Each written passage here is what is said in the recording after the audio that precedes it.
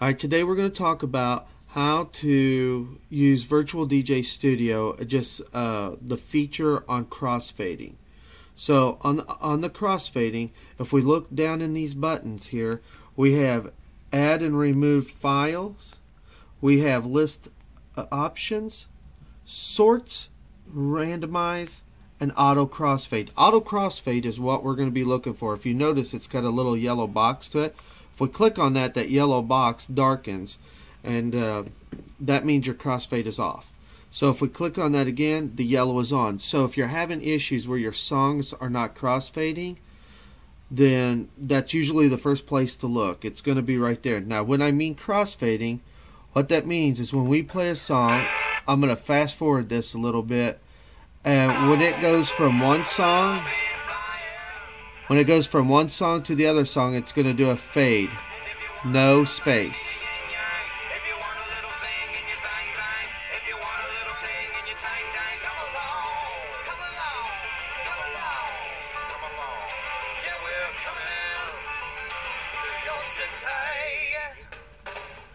Notice how there was no dead air there. It went right from one song to another one.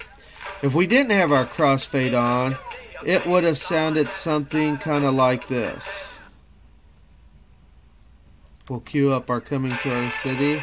We're going to fast forward it back to where we had it at before, basically. Now remember, this one is without the crossfade. Our crossfade is turned off.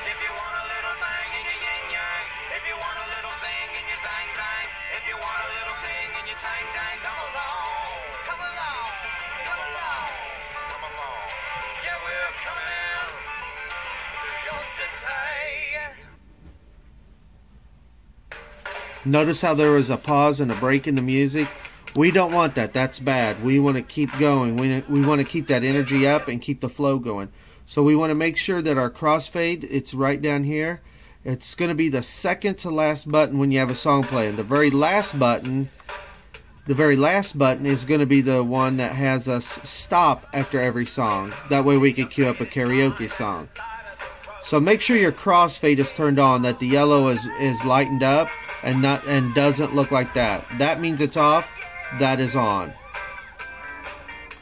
The other place that you want to go and check out your crossfade is going under options.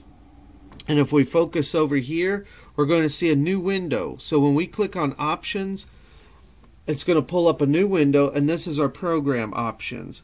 And down here, second to last, we're going to find crossfade options. What I like to do is I like to do trigger next song line when level reaches a negative 18 decibels. If yours doesn't say that, please make sure that it does. I have found that that is the best crossfade.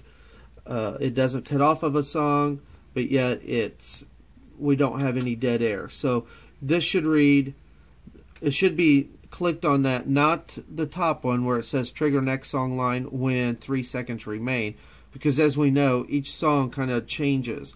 This is going to go off of trigger next song line when level reaches. That's going to go off of, it doesn't matter how much dead air you have at the beginning or end of a song, it's going to go off of basically its volume, or if there's anything left on it. So that's going to give you the best crossfade, trigger next song line when level reaches negative 18 decibels.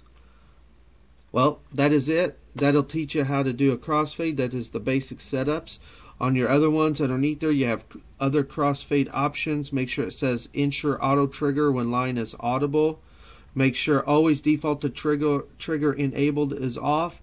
And the last one should be fade out song when triggering or crossfading. So those are your settings. Make sure they're all set up to show just like this one does. Trigger next song, ensure auto triggering, and fade out song. Make sure those are all clicked. Make sure you hit OK, and then you shouldn't have any issues. If you're still having problems, then that's when you need to contact us by a phone call. Thank you so much, and go ahead and make sure you pay attention. We'll be putting more little YouTube videos and stuff like that on our private mydjkj.com website for all of our DJs to learn how to use this software. Thank you so much.